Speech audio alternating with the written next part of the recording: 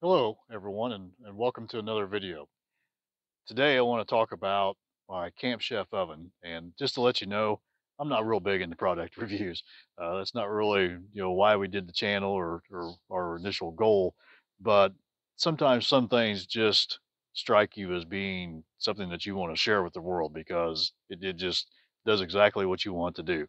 And for me, right now, it is this Camp Chef camp oven. Um, it's something that I've always wanted. The very first teardrop that I saw in person had one of these inside of it. And ever since that day, in my mind, I've wanted a teardrop with this Camp Chef stove oven in it. I love to cook when we go camping. I like to cook anyway. I just don't have much time to do it. So when we go camping or sailing, that gives me time to relax and time to do some cooking. So to have a stove and oven in a teardrop camper like this, it's just awesome. Yesterday we were up here at our private campsite in the woods, and I made it was a pumpkin crunch dish that I make. It's a dessert that this time of year is just really yummy. I baked it in our oven for an hour, and it turned out superb. In fact, I had it for breakfast this morning. It's so good. So I want to take a few minutes here and just share with you my thoughts on this oven. Um, we've taken it now on a couple trips. We've used it up here in the woods, used it in the driveway to cook breakfast one morning. And I'll tell you why I did that here in a minute. But it's just worked great. There are a few, little things about it, quirks maybe that I'll share with you that I figured out how to work around. But overall, just very thrilled with it. So let me grab the camera here and I'll give you a closer look at this setup and what I did to make it work in our setup here in the Bushwacker 10 HD galley. So let's grab the camera and I'll give you a closer look. Let me just start off by saying that getting this oven stove combination to fit in this teardrop camper was not the easiest thing I've ever done. It was so close to not fitting that at one point I didn't know if I was going to get it to work or not. But I kept playing with it, trying different ideas, and I finally got it to where it will go inside the galley on a slider and the lid will shut and there's clearance between the two. And that's really all I needed. So it's worked great. I've just been thrilled with how it sets up. And here's a little quirk maybe about myself more so than the stove. When I level the camper based off the stove because and this is probably a personal issue of mine. When I make eggs in the morning, I hate to have my eggs all run to one side of my skillet because the stove's not level. So I level the camper based off the stove, and the rest of the camper is pretty level based off of that because it's all in the same plane. But this is how important this little stove is to me. So from the factory, it comes pretty much as you see it from the front side. I had to make a few changes to it to get it to work for our application, but it comes out of the box looking just like this. It's got two burners that you open up. It's got two 7,500 BTU burners for that, and then it's a 3,000 BTU burner down in the oven. So it's not the highest powered oven in the world, but you're not at home either. So it takes a little while for it to warm up. And this unit is the basic unit, just the camp oven that they call it. So it does not have a self-regulating oven. And what that means is, unlike your oven at home, when you set it at 350 degrees, it stays, somewhere right around 350 degrees. This one does not. It is simply a gas control valve that you personally adjust the flame level to. So it takes a little playing around with. You can't just go and turn it on and walk off and expect it to cook your food at a set temperature because it just won't do that. But I like to tinker with things. That's just kind of my nature. So for me to take a peek at the temperature gauge every now and then and make a little adjustment to the gas valve, that's just kind of what I do. So I'm tickled to death, with this setup. It works well for us. They do make the one with the self-regulating oven. I believe it's called either the Pro or the Deluxe version. I forget now. But the issue with that for me was it's 2 inches taller, and there just would have been no way that I could have got it to go in and out of this galley without really getting very invasive with the front wall in the camper and moving that forward to get this to slide in even further. So this one worked out really well for us. Like I said, goes in, comes out, does everything we need from that aspect. Cooking on it, some people say that the main burners are hard to get to turn down. Um, it is just a simple control valve. And let me walk around to the front side here and I will show you how those burners work and how I found a way to get them to turn down to where they're just barely a glow coming out of the burner. So here on the front side of the stove, what we've got is obviously the lid that goes up. It has two wind screens on it. They swing out this direction. I'm going to leave this one in just so that you get a little better view of what goes on, because it probably blocks the view if I set that up. But these little things, you just merely squeeze them, and there's slots here in the side of the stove that these slide into, and that just holds that in position, holds the lid up out of your way. That works really well. The burners, I really like the burners on this stove because, unlike a lot of camp stoves, they have little bitty, maybe 2 inch, inch and a half burners, and you get this real hot spot in your cook surface, whether it be a pot or a skillet. These are almost 4 inches in diameter and spread out a nice flame across the bottom of your skillet or your pot. So much so that my, I believe it's an MSR collapsible tea kettle that I use to heat water up in the morning. It's kind of like got a silicone top to it and a metal bottom. I have to be careful that the flame doesn't get too high and wrap around up to that silicone and melt my pot. So, in some aspects, it's almost too big. But I'd rather have something too big and be able to control the flame than to have a little bitty pinpoint heat source. So, from that aspect, I really like these burners. They're piezo ignition, so it's just like your gas grilled home pry where you press the button and you hear the click. So this, you turn the knob and you hear the click. Now, the one tip when you go to light your burners, I see a lot of people on videos, they're turning it click, click, click, 3 or 4 times to get it to light. So when you open your valve or turn this valve to the start position, if you just turn that slowly and wait for just a second, you might be able to hear the gas actually start to come out of your burner. And it takes a little while because the gas pressure on these LP stoves gets broke down to less than a half a PSI. So it's not a real high pressure stream of gas that's coming out of there. It's just a very small, trickle of gas that comes up through these burners. So it takes a second to get up into the burner and get to where the piezo can actually light it. So if you take this and you turn it, you hear it right there, then you click it, it lights right up. If you go and just turn it so fast that it clicks, yeah, it's already been lit, so it's going to prove me wrong here. But if you start it up cold and it hasn't been lit for a few minutes, if you turn it fast, it may not light right away. So if you let it get going, let that gas get up there, then turn it and click, you're good to go. So you can see it's got a nice wide flame on it that when the genius me goes and leaves the grill or the grate off of it. So I stick that back on there. I'll admit I was cooking dinner last night for 4 people. So I cooked dinner for four with this stove, and then I grilled steaks on the fire. So it's a very capable stove from that aspect. But, I was running back and forth between the grill and this, and my noodles that I was making boiled over, and it kind of made a mess down here around the burner. But I'm glad to say it came off, so I got it all cleaned up, but I had this grate off cleaning something that I missed. So the grate's back on now, so we're good to go. So we'll light her back up. So there we got a nice flame. So what I've heard people say is it may not turn down very far. So you can see if you can turn down, you don't know how well that's showing up in the camera, but it just doesn't turn down, to where you've got just a glow of a flame. And sometimes that's what you want when you're just trying to simmer something.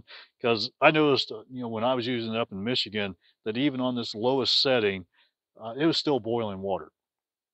So what I did to cheat that, and there's one caveat to this, and I'll tell you in a second. But what you can do to get that flame to turn down even lower is turn it up to where it's wide open. You got this big flame. Push it and turn, and just start turning slowly. And you're going to shut that gas off, just like you're going to turn it off.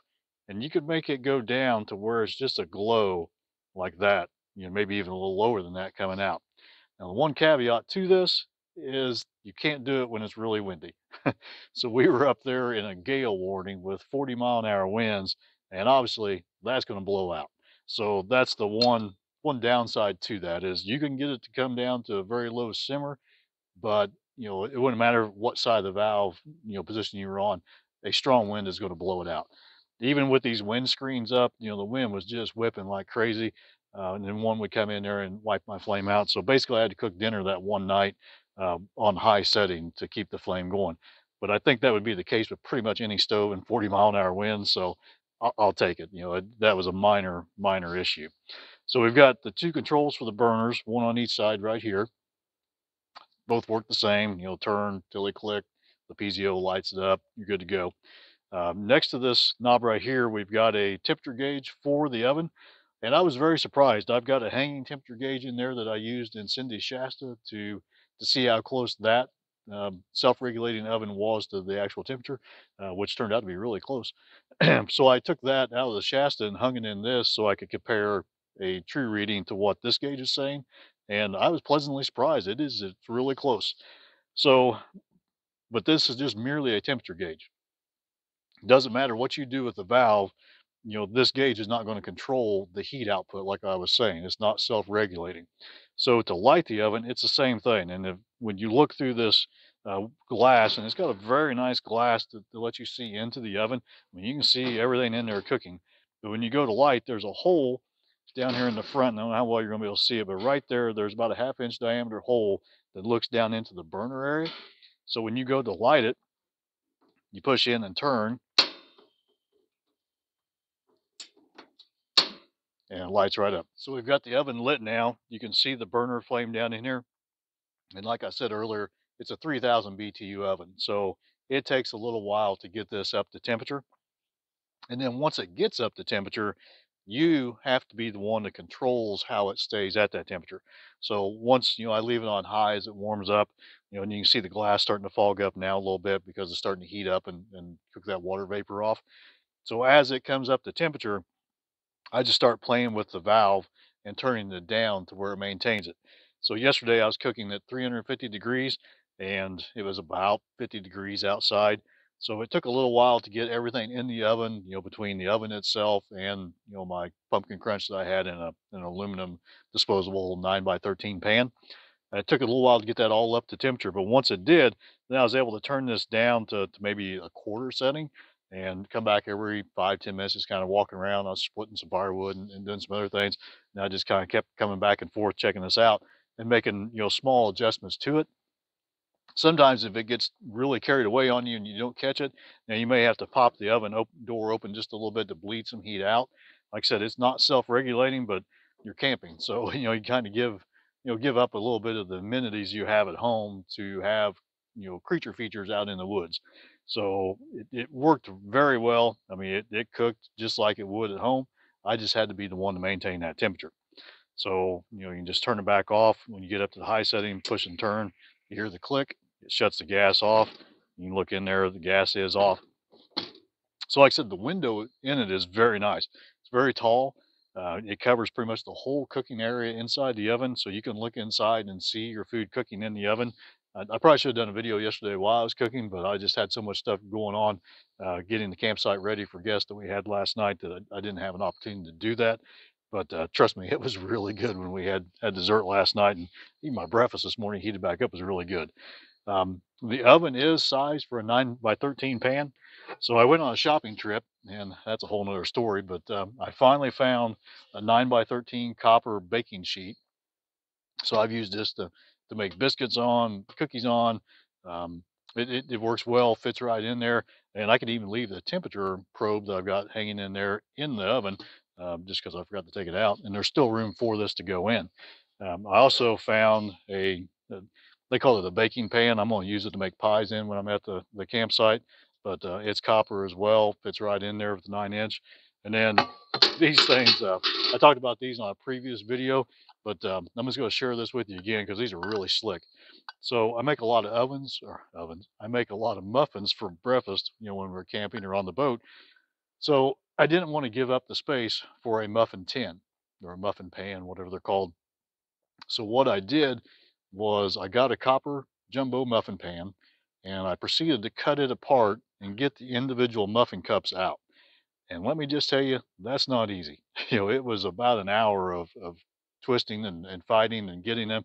But I knew that the cups were individual, but the way the pan was stamped around it, to not tear up the cup when I got it out, it was a real chore. But in the end, I got all six out. So I've got six jumbo muffin cups and I just set them on this pan. And the reason I set them on the pan is the dimensions between the rods inside the oven on the rack are just a little bit too wide for this to sit. They will do it, but boy, it's really tight to get them on there. So I just set them on this pan, cookie sheet, slide the whole thing in there, and it works great. The great thing about the copper is nothing sticks to it. You merely just wipe them out and you're done, good to go, which is really important when you're out camping. So when you're done, they all just stack together and you're good to go. One other option I'd like to share with you is, and I bought this separate from the stove, but it is made by Camp Chef as well, and it's sized specifically for these stove oven combinations. And let me fish it out. It stores underneath the slider. I had room because the slider had to sit up off the floor. So that space underneath there, essentially would have been wasted space, but I found ways to utilize that space for storage. And what I've got back here, if I can get it out with the wing up,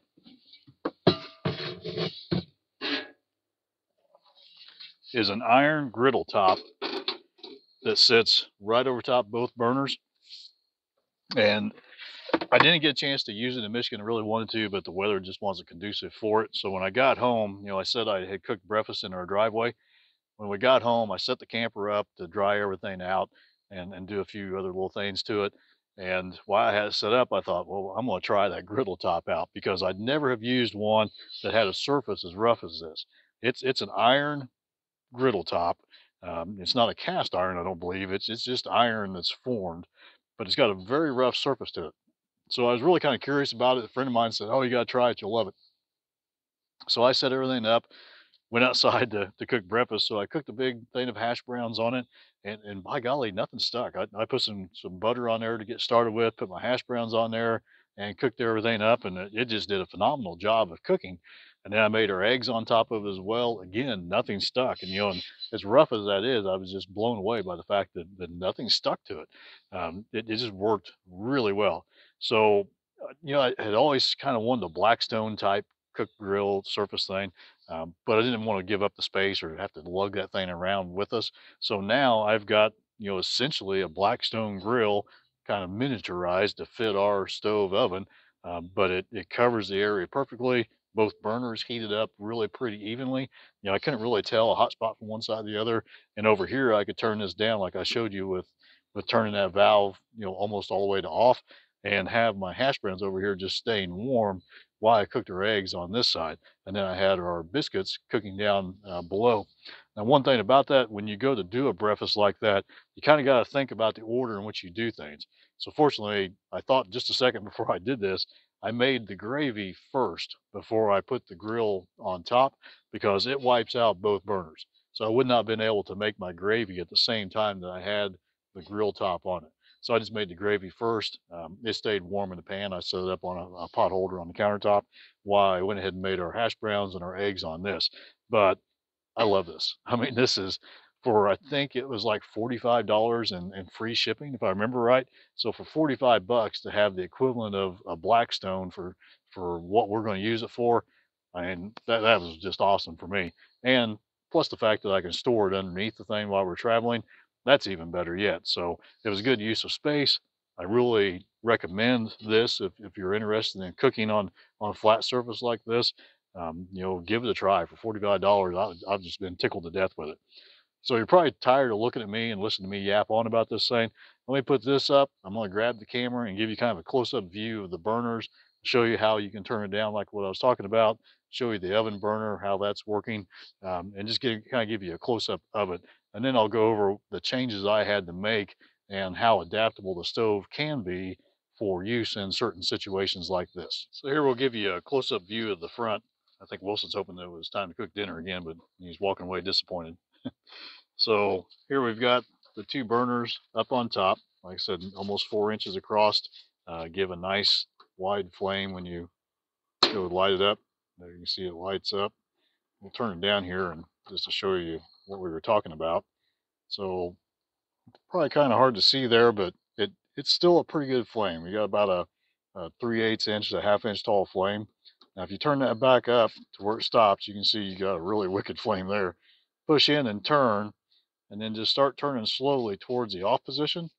And you're essentially just shutting the gas off, just like you're going to shut the burner off all the way. And you can just stop right there and even go a little lower to where it's just a glow coming out. And as long as the wind doesn't puff it out on you, it'll sit there and simmer just like that, until you physically shut it off and hear the click, and then it goes out like that. Um, here on the front, give you a close-up view of the temperature gauge. It says it will go up to 400 degrees, and it will. It just takes it a little while to get there. The oven control right here in the middle. Here is your left burner control.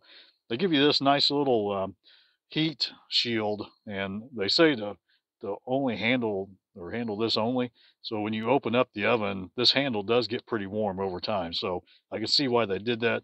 You just merely pull this open. They got two racks. So far, I haven't had to take one out. I just merely cook here on the bottom rack. Here is the hole that I was talking about to look in, and I'll go ahead and light the oven while you're looking in the hole there. Um, so it didn't light the first time. There we go. I just wasn't looking right. Now you can see the burner. It probably did light the first time, and I just wasn't low enough to see it. But when you're standing outside and you look down at an angle in there, you see the blue flame. So that's how you can tell when your oven is lit. And you start off at high, and it goes all the way down to low like that. And you can hear the gas flow change as you do that, so you know that's actually making a change to your setting. And then go back up to stop, turn back off to the click, and the oven is back out. Just a just a super nice little feature to have an oven in a teardrop like that. So as far as things that I had to change in order to use it in the teardrop, one of the first things I had to do was remove the back handle. So I left the front handle because there was room for it, but on the back, in order to get this stove to go back far enough, I had to remove that handle. So that was no big deal. I think there were 4 screws held it in and kind of fished it out through the back there. To shorten it down, because it was physically too tall to go in here. It was taking up way too much room. I removed the rubber feet on the bottom of it. It had 4 rubber feet that were almost an inch tall, and it just made the whole thing even taller. So in order to get this compressed down even lower, I took those feet off, and the stove now is sitting on the bottom of the slider. So I knew that that could probably get warm because it is an oven and it's going to have heat in it. So 2 reasons I did this: I used 1/8 inch plate steel for the bottom of my slider, and the stove is mounted to that plate steel, so I don't have to worry about getting hot. And the 1/8 inch plate steel is very strong and is thin, so I don't have to worry about flexing. This stove weighs right at 30 pounds, so I couldn't use 1/8 inch thick plywood because that would just bow in the center and it just wouldn't work. So I used the 1/8 inch plate steel to set this on, and then in order to make sure the oven was able to breathe properly, you can see that I drilled a series of holes to match the air inlet holes for the oven in the bottom, and that has worked out just fine. They're the same size. They line directly up with the holes on the bottom of the oven, so that solved that issue. The other thing I had to do, and let me drop this wing here real quick. So the lid goes back to let these clear, and then they snap over this little knob right here, or form bump in the lid, and then you can shut your lid and your wings will stay in place. So on the back side of the stove, you can see that you've got air inlet for the top burners here. These are the lines that go down to the oven itself, your gas line, and then this goes up to your pilot light, or to your control for that. So you want to leave these open, and there's heat that comes out from the oven as it's running. So to keep all that heat from building up inside of the kitchen area, I put it on the slider this way at 90 degrees so that I can have it outside the stove, or outside of the galley while the stove is burning, so I don't get a heat buildup in there. But one of the big things I had to do was the gas inlet on this. When you get it from the factory, it's going to have a regulator come out, and is set up to use with a 1 pound cylinder, the green Coleman 1 pound cylinder bottles of LP. Well, I was going to set this up to burn off of our 20 pound cylinder, and they sell a kit to do that. It comes with a hose, and you hook it up to your 20 pound cylinder. But what I needed was to make this as close to the stove as possible. And the kit that they sold was just too far off the stove. So what I did myself was cut apart the original fitting that stuck out about this far before the regulator stuck out even further. I cut that apart to get the brass threaded part. And then I went to the hardware store and I got a brass 1/4 inch to 3/8 inch flare 90. And I used my same equipment that I use on HVAC work and soldered those two brass connections together. So now I've got my 3/8 inch brass flare that comes with my gas hose from a distribution manifold underneath the camper, comes up to here and feeds the gas in. I used a hardening thread sealant to lock that in place on there so that it doesn't move and it seals so there's no gas leaks. And then when it came to the gas line, I made a standoff down here so that this doesn't physically move from this point to this point. But using a service loop inside here, I was able to make the gas line essentially self recoil back inside when you push the stove back in. So I had to do a few modifications to the stove in order to get it to work for us, but now it's set up and it just works great. We're really tickled to death with this. We've used it, every time we go out to cook with, and two thumbs up. Hopefully, at this point of the video, you're still awake and still hanging in there with us. But I just can't tell you, how much I love this little stove. I mean, it's just to me, it's the neatest little thing. I have a ball cooking, baking things in the woods. We're gonna make cookies probably tonight. Muffins in the morning. It's just fun. So hopefully this kind of gives you a little inspiration. Maybe check one of these things out, see if it'll work for your camper. I've even seen people set them up on their picnic tables and have them outside. We were at a vintage camper rally here about a month ago with Cindy Shasta, and there was a guy set up across from us, and he had it sitting on his picnic table making an apple crisp. So people have these stoves and they use them. So I just wanted to share with you, my take on the stove and what we were able to do to it and how we were able to utilize it in our teardrop camper. So just want to say thank you very much for watching. Stay tuned for more videos and, you know, go camping.